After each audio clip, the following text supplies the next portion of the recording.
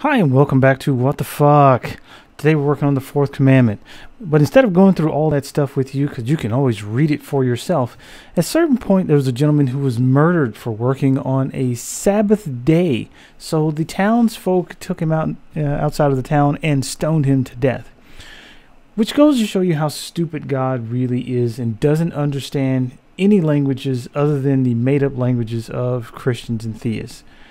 Because Sabbath basically means Sabado or Sabado, which is a Saturday.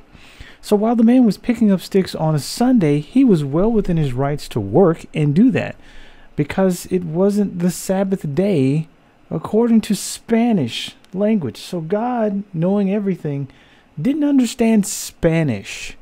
So he had the man murdered for doing work on a day that he should not have been even killed for. What the fuck?